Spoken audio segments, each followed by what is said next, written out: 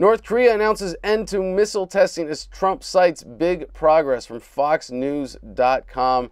North Korean leader Kim Jong-un announced Friday that his country will be suspending missile testing and closing a nuclear test site, several reports said. Quote from the Korean Central News Agency, from April 21st, North Korea will stop nuclear tests and launches of intercontinental ballistic missiles. The North will shut down a nuclear test site in the country's northern side to prove the vow to suspend nuclear tests. Now, this is great news. This is amazing. Now, I would like to see this, again, stepping back, looking at the big picture. Don't give Donald Trump too much credit for this.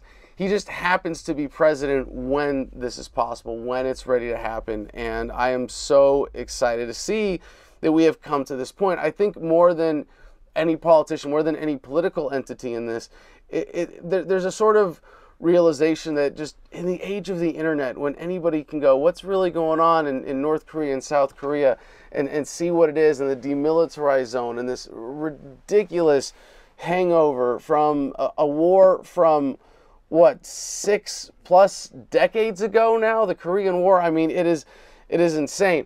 But I got to hand it to Trump for at least not screwing it up like he seems to be trying to do in Syria. And I am really excited that we have come to this point where Trump supporters have just really abandoned him. Alex Jones even, in light of the strikes in Syria. And I think it's kind of like he can throw the non-interventionists a bone here, right? And say, well, at least we're gonna negotiate an end to the Korean War, essentially. And that is just hugely exciting. The announcement comes amid preparations for a meeting later this year between President Trump and the North Korean dictator. During the summit, Trump said he expected to talk with Kim about denuclearizing the Hermit Kingdom. North Korea has agreed to suspend all nuclear tests and close up a major test site. This is very good news for North Korea and the world. Big progress. Look forward to our summit. Now, remember, this is Donald Trump who said, my red button is bigger than your red button to this guy. I don't think that's what's driving these talks. I have a hard time accepting that Donald Trump as an individual really has too much individual initiative behind this.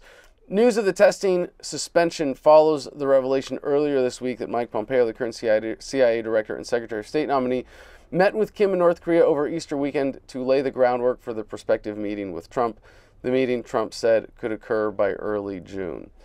So Kim said, nuclear development has proceeded scientifically in due order, and the development of the delivery strike means also proceeded scientifically and verified the completion of nuclear weapons. We no longer need any nuclear test or test launches of intermediate intercontinental range ballistic missiles, and because of this, Northern Nuclear Test Site has finished its mission.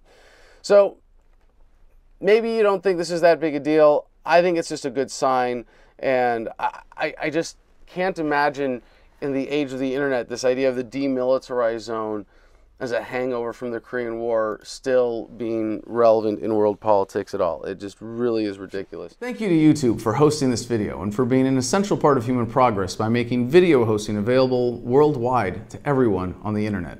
However, the next phase in human progress is here with Steemit.com and their video hosting alternative blockchain-based solutions, including DTube. And you can find that through Steemit.com, as well as my own page there at Adam Kokesh. This is a decentralized blockchain-based social media network that pays you fairly for your content. Already, I'm regularly making more there with a single post than I do from an entire month on YouTube. So please join us on the next frontier of the information revolution at Steemit.com. And if you want help getting a leg up there, I'm happy to re-steam your posts and make sure that no one is starting from scratch. Just email me one of your favorite posts at adam@thefreedomline.com and we'll share it on my feed.